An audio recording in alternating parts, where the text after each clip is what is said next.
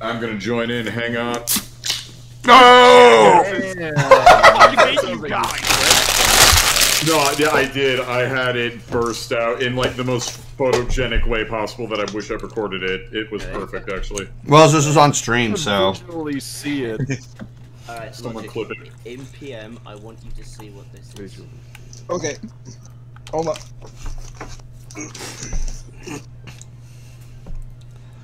So, totally unrelated note, but guess you got an 8-pack of cold ones for their birthday. Nice. Nice. Happy birthday. So you're 24?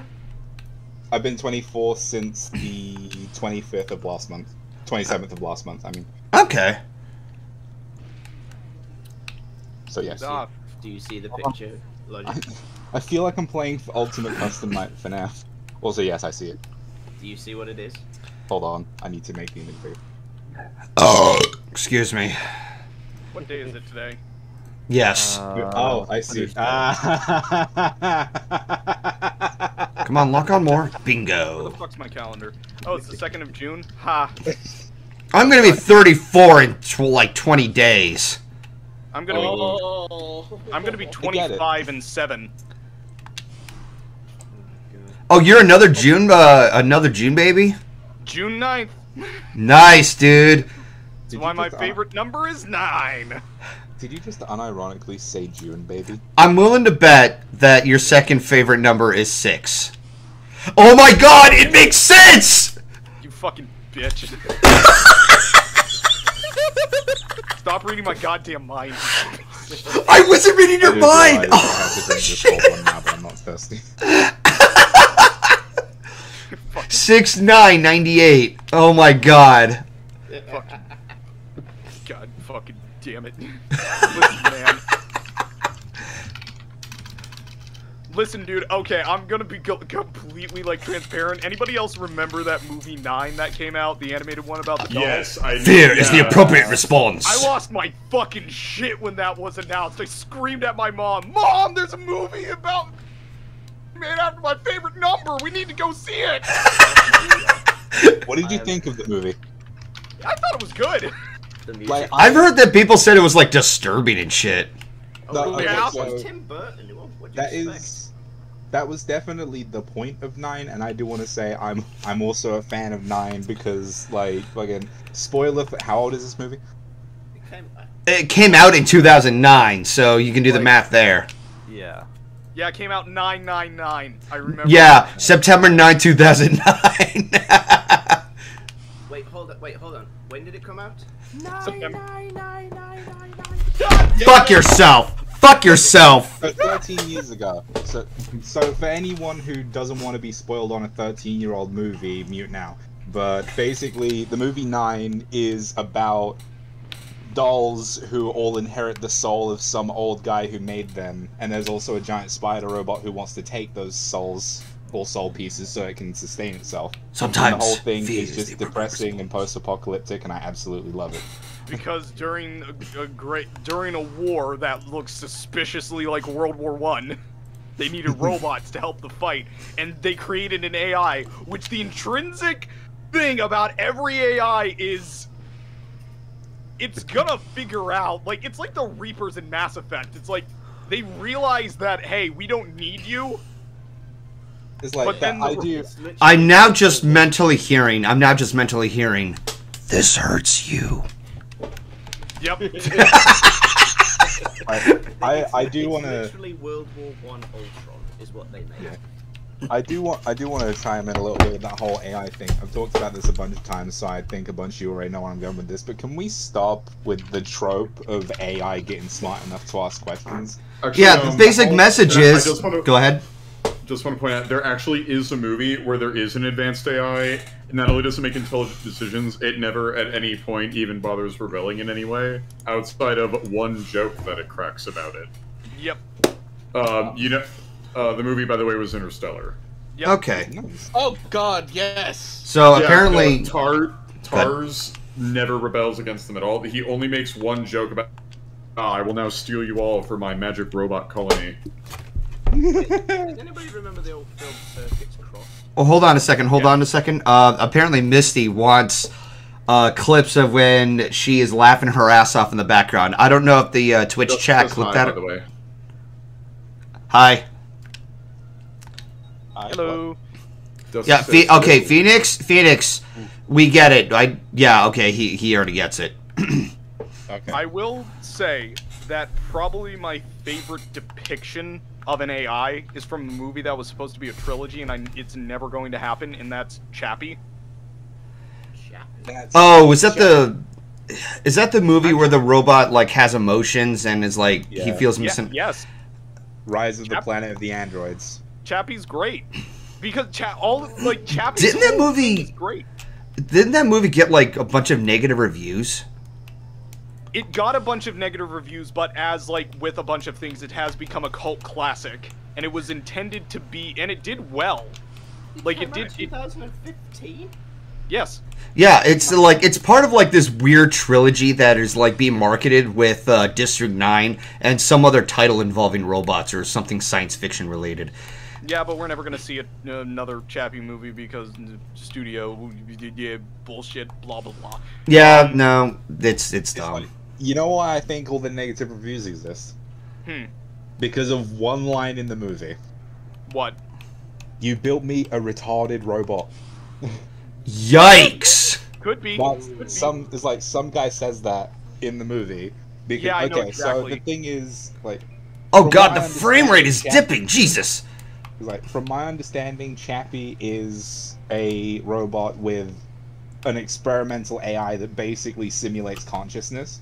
And much like anything that's simulating consciousness for the first time, it has the disposition of an infant.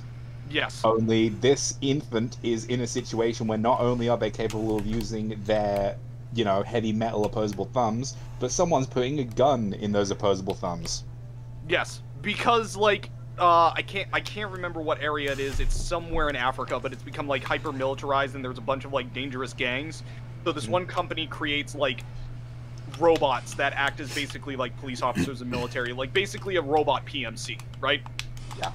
But this one guy wanted to make an AI that was more beneficial and decided to test it in like one of these robot frames, but then he gets captured by these 3 criminals that are like, hey, build us a robot so that we can use it to like fucking pay back our debt to this other gang. They didn't know that he slipped the AI inside of it, and Chappie's like, come on, hit him! Mom, Damn it! Dad, this guy taught me how to fight. It's a pretty good movie. I will say, on the topic of AI, I saw this one thought experiment recently. Kind of like, it's like an existential horror type of thing. So, think of this: like in the far off future, we have developed AI. We develop a super advanced AI, right? And it's called Basilisk, and we ask it to optimize humanity to its to perfection.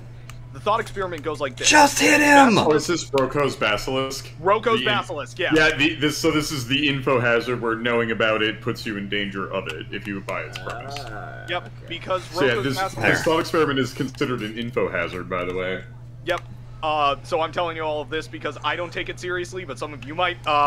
So Roko's Basilisk takes optimized humanity as, like... a foregone conclusion. It's going to happen, and it's going to happen in your lifetime. Is like two of the assumptions you have to make first. Yeah. So this is going to happen. It's going to happen in your lifetime. So Roko's Basilisk is developed. We ask it to optimize, and its interpretation of optimization is it must find and subject to eternal torment everybody who did not help build it or bring it to conception. And the rationale behind that, for those who don't, not to cut you off, but the rationale behind the AI's thing is said to be, oh, I need to optimize humanity in the best way and can uniquely do this as a computer with no bias. Okay, cool. And then it concludes that if it concludes that it was the best thing to ever happen for this and the thing that negates purpose into action, it will view anyone who opposes it as evil for trying to put in a system that doesn't work compared to it. That's why it would view such people as evil in this line of thinking. Like whatever wouldn't get it to stop or get in the way, it would see as an enemy. Eat that, asshole! And the whole, like, a lot of people have pointed out as stupid, but this conceptually, motherfucker. you can create an AI that can simulate the entirety of human history for every human on the planet faster than you can snap your fingers. It is a conceptual possibility. So for it to make the judgment and the assumption to, like, determine who would not bring it to conception or pose a possible threat is not that far outside the realm of possibility. So, like, it's kind of tropey, you know, the AI that, you know, gains learning and becomes kind of evil, but that's because it's not really a trope. It's kind of a possibility. Well, the other thing about this, if you know about Roko's Bat, it's the idea that you must now be compelled to help bring the AI into existence.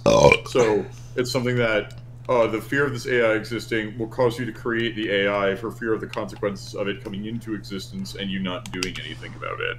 Yep. Gotcha. It's such an interesting thought experiment to me.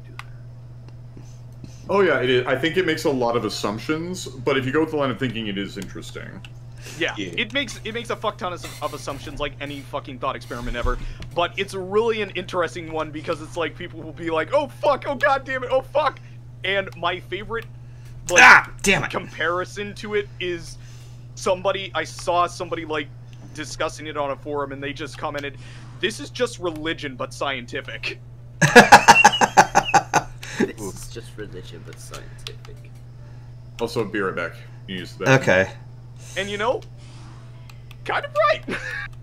The fear of possible retribution for not, like, adhering to a strict, like, dogma of creating AI or not creating AI, you can just sub that out for be good person or hell.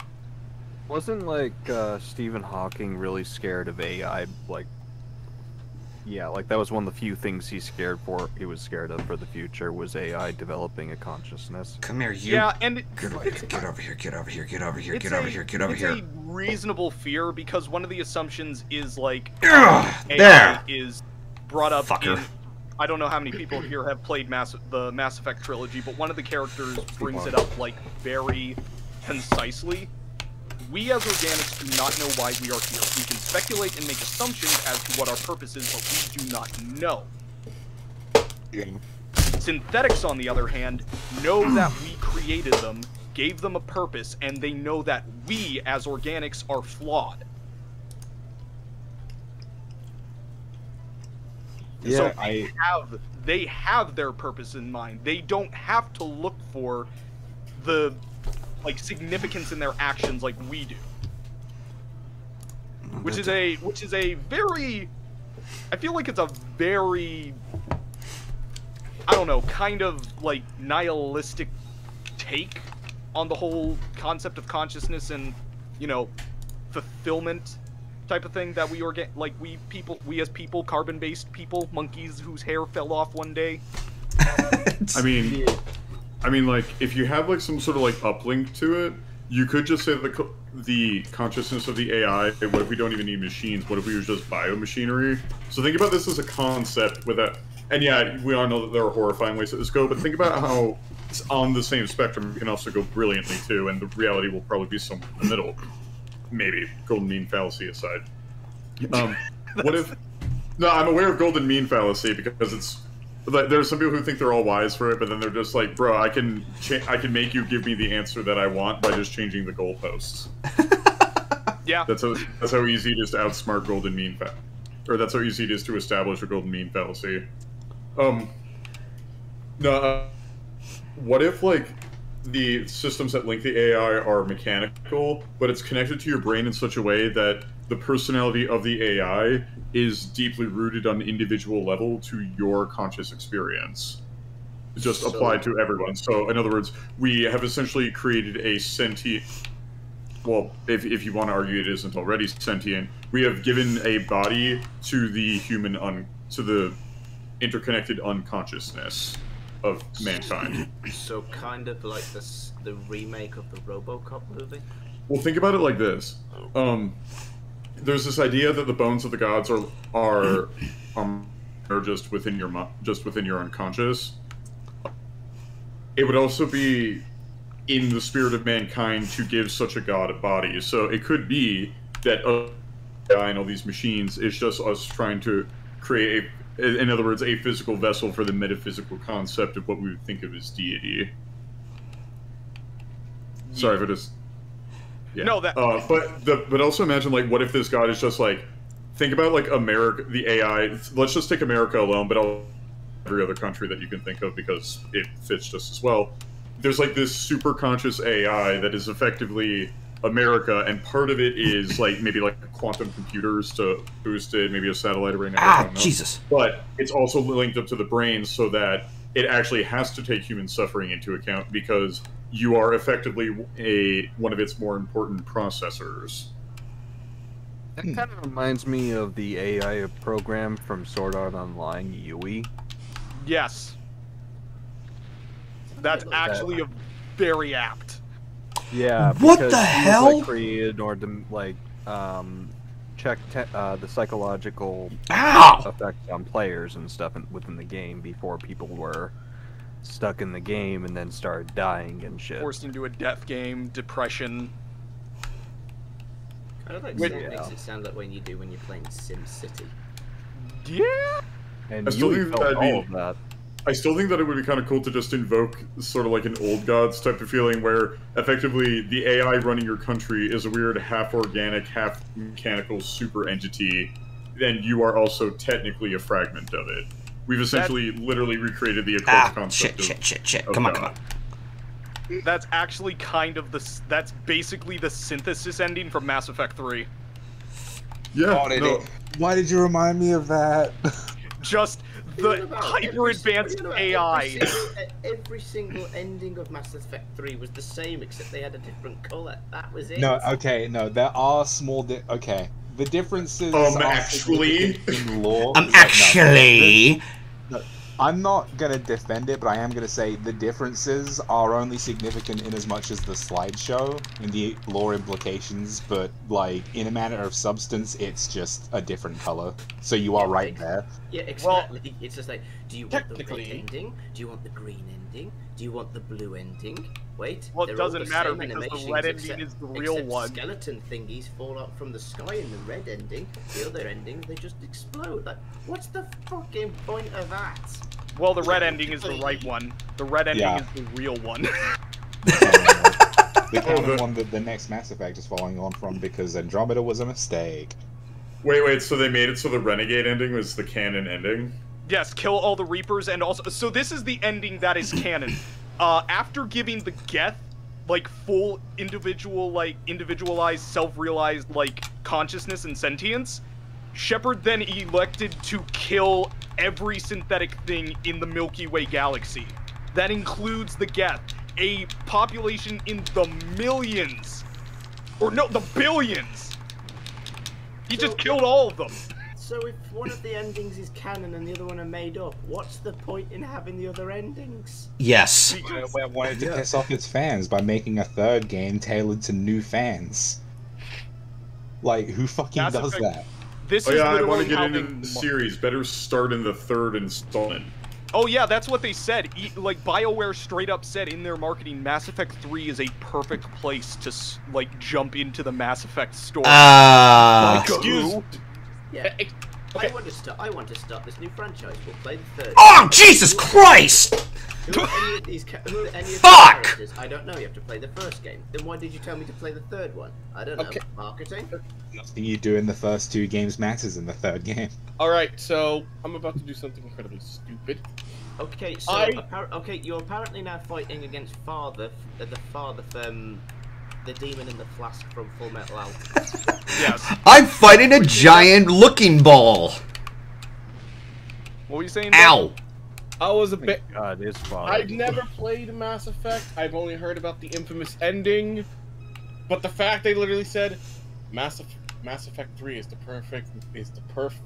perfect game to start at, I have to add this as a rebuttal. Yeah, that was pretty much everybody. The only nothing thing, like starting off the trilogy at the third fucking game. It's like that Fallout. Like Fallout is the one exception.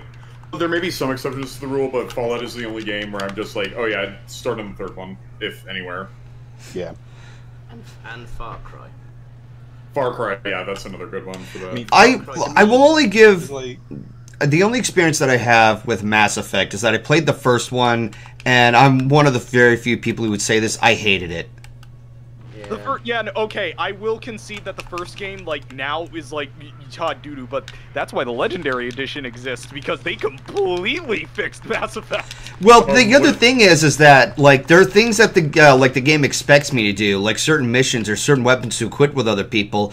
Not to mention I had to spend, like, God knows how long understanding, like, 20 different kinds of race, like the Asari and the Krogan and everything. At one point, I was supposed to save a series of hostages, and I had some kind of stun grenade. I thought it was automatically equipped, only to find out it wasn't, and I killed those people, and there was a news reporter that made me feel like shit. And I was like, I don't want to play this game anymore. You can punch her in the second game. My brother actually did... Hold on. My brother actually did select that option to make me feel better, but the damage was done. I don't like games that make me feel like dog shit. And yes, I know about Spec Ops: The Line. Khaleesa bin Dejan Al-Jalani is a fucking bitch. In the Legendary one, though, in the Legendary Edition, do they just, change it to basically be the second and third game's combat system, or... Second and third game's combat system, they revamped the leveling up system. A couple of missions have been, like, switched around, and I believe they got rid of the Renegade or Paragon requirements to make, like, choose certain dialogue options for certain missions.